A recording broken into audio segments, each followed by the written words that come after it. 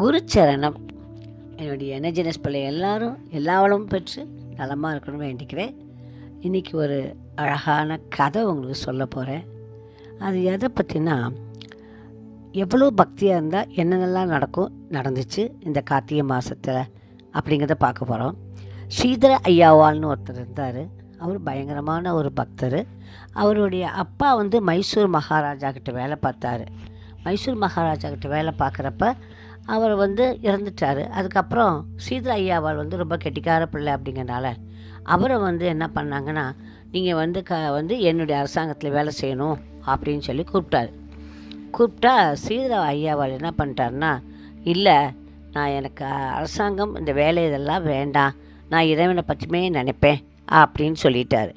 அந்த சமயத்தில் அரசர் கோவம் இந்த ஸ்ரீதர்கிட்ட சொத்து இருக்கிறதுனால தான் இந்த திமிரா பண்ணுறான், எல்லாத்தையும் பிடுங்க அப்படின்னு சொல்லிடுறாரு.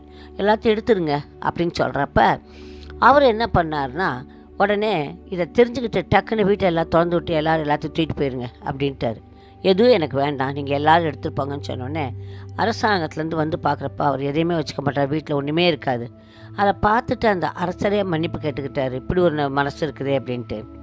அவர் உடனே என்ன பண்ணார்னா, அந்த மைசூரை விட்டு அவர் மனைவியை கூட்டிக்கிட்டு அவர் பாட்டு என்ன பண்ணுறாருன்னா, திருச்சிராப்பள்ளி அப்படி போய்கிட்டே இருக்கிறார். எல்லா ஊருக்குமா தேச சஞ்சாரம் பண்ணலான்ட்டு யாத்திரைக்கு புறப்பட்டார். அப்போ திருச்சிராப்பள்ளி தாய்மான சுவாமியை மாத்ருபூதேஸ்வர சதம் எனும் தோத்திரம் பாடி வழிபாடு செய்தார். பிறகு கும்பகோணத்துக்கு வந்துட்டார். கும்பகோணம் அருகில் வந்தோடனே திருவசைநல்லூர்னு ஒரு கிராமம், அது ரொம்ப ரம்மியமாக இருந்துக்கிட்டு அங்கே தவ வலிமைக்கும் ஆச்சார சீலத்தையும் உணர்ந்த அப்படியே அங்கேயே இருக்கலாமேன்னு நினச்சார். அப்போ அந்த ஊர் அரசன் வந்தார். இவருடைய பெருமையை கேட்டு, நான் உங்களுக்கு ஒரு வேலை நிலம் தரேன், இங்கே உங்களுக்கு வீடு தரேன், நீங்கள் இங்கேயே இருக்கணும்னு கேட்டார்.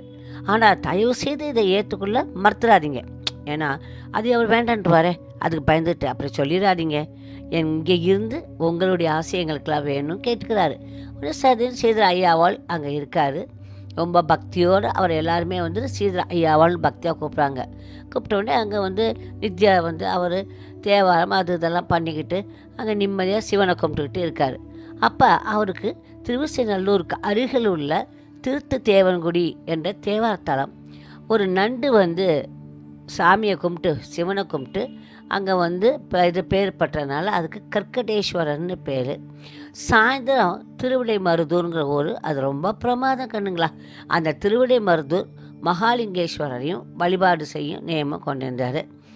அன்று அவருடைய தாயின் சிராத்த தினம் ஒரு நாள். அந்த என்னைக்கு கார்த்திகை அமாவாசை அன்னைக்கு அவருக்கு என்ன பண்ணுறாரு, போய் குளிக்கிறாரு.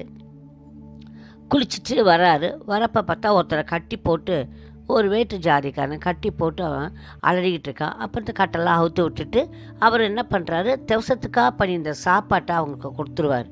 கொடுத்த உடனே என்ன ஆகுதுன்னா, அங்கே சாப்பிட்டுட்டு அந்த பையனை பார்த்ததுனால அங்கேருந்து வேதிரிகளை கூப்பிட்றாரு, நீங்கள் எனக்கு சிராத்தம் பண்ணி வைங்கன்னு. உன் வீட்டுக்கு வரமாட்டோம், ஏன்னா நீ யாரோ ஒரு வேற்று ஜாதிக்காரனை உள்ளே விட்டுட்ட, அது மட்டும் இல்லாமல் உன்னுடைய இதை நாங்கள் செய்ய மாட்டோம், நீ போய் கங்கையில் குளிச்சுட்டு வந்தால் தான் உனக்கு அது பாபம் போச்சுற மாதிரி, நீ போய் குளிச்சுட்டு வர மாதிரி. எப்படி கங்கைக்கு போக முடியும்? அவர் அப்போ தான் காவிரியில் குளிச்சிருக்காரு. அப்போ என்ன பண்ணுன்னு தெரியாமல், சரி இவங்க யாரும் வர வேண்டாம்னு சொல்லி தானே அதை தன் தாய்க்காக செய்ய ஆரம்பிக்கிறாரு. அப்போ மும்மூர்த்திகளும் வர்றாங்க. அவங்களே அவருக்கு அதை செஞ்சு அவருடைய தாயுடைய காரியங்களை நடத்துகிறாங்க. அது ஒரு பெரிய அதிசயம்.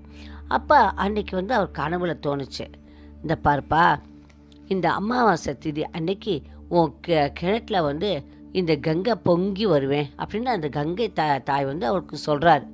இதெல்லாம் நடந்தது உண்மையான விஷயம். அவர் பக்தியையும் சிரத்தையும் மனிதநேயத்தையும் உலகம் உணர்வு வகையில் மறுநாள் கார்த்திகை அமாவாசை அன்னைக்கு ஸ்ரீதர ஐயாவால் இல்லத்தில் உள்ள கிணத்துல கங்கை பொங்கி பெருவெள்ளம் போல ஊரில் ஓடி, அந்த ஊர்லேயே அப்படியே ஓடுது கங்கை, பெரிய எல்லா இடமும் ஓடுது. ஒரே ஆச்சரியம் ஆனந்த மக்களுக்கு. என்னென்னா, ரோடெல்லாம் கங்கை ஓடிக்கிட்டு இருக்கு அவர் வீட்டிலேருந்து பொங்கி. அது எல்லாரும் அந்த வேதியர்கள்லாம் பார்த்து அவரை மன்னிக்க சொல்லி கேட்குறாங்க. அன்றிலிருந்து ஒவ்வொரு வருடமும் கார்த்திகை அமாவாசை அன்னைக்கு கங்கை அந்த கிணற்றில் பொங்கி வருவதாக ஐதீகம். ஆண்டுதோறும் ஆயிரக்கணக்கான மக்கள் அந்த கிணற்றில் நீராடுகிறான். இதையொட்டி விசேஷ உற்சவமும் நடைபெறுகிறது. கும்பகோணத்திலிருந்து திருவிசைநல்லூர் 8 கிலோமீட்டர் தொலைவில் இருக்குது. மகான் ஸ்ரீதர ஐயாவால் 17ஆம் நூற்றாண்டில் வாழ்ந்தவர். இல்லத்துறவியாக சமூக தர்ம ஆன்ம நேய தொண்டு கொண்டு வாழ்ந்தவர் இல்லை. அவரை நம்ம நினச்சா கூட புண்ணியம் தானே இல்லையா? அவர் நிறைய எழுதியிருக்காரு, பகவானை பற்றி நிறைய எழுதியிருக்காரு. பாம்பு கடிச்ச பையனை பிழைக்க வைக்கிறதுக்கு தாராவளிங்கிற தோற்றத்தை எழுதியிருக்காரு. அப்புறம் மழை இல்லாமல் பஞ்சம் ஏற்பட குளிராஷ்டகம்ங்கிற தோற்றத்தை பாடியிருக்காரு. இப்படி பல விதங்களும் பண்ண அந்த ஸ்ரீதர ஐயாவால் இந்த வர்ற நம்ம அமாவாசை அன்னைக்கு நம்ம நினச்சிக்குவோம். ஆச்சா? சரி, முடிஞ்சவங்க அந்த கும்பகோணம் பக்கத்தில் இருக்கவங்கெல்லாம் அது என்னதான் பார்த்துட்டு வாங்களேன். திருவிசைநல்லூர் போயிட்டு அந்த கங்கை தண்ணி முடிஞ்சால் நீங்களும் குளிச்சுட்டு வாங்க. அதுக்காக கஷ்டப்படாதீங்க. பக்கத்தில் இருக்கவங்க போய் வேண்டிக்கோங்க. இல்லாட்டா அன்றைக்கு குளிக்கிறவங்க என்ன பண்ணுறீங்க, ஒரு மகு உங்கள் வீட்டிலே அந்த திருவிசைநல்லூரில் அவர் வீட்டில் இருக்க கங்கை தண்ணி நான் எடுத்து குளிக்கின்றேங்க ஒரு கமாண்டை மட்டும் கொடுத்துட்டு ஒரு பக்கெட்டை தண்ணியை பிடிச்சி அப்படியே ஊற்றிக்கோங்க. ஓகே, அந்த மாதிரி சொல்லி குளிச்சுக்கோங்க. அதுவும் நல்லது தானே. Okay, all the best.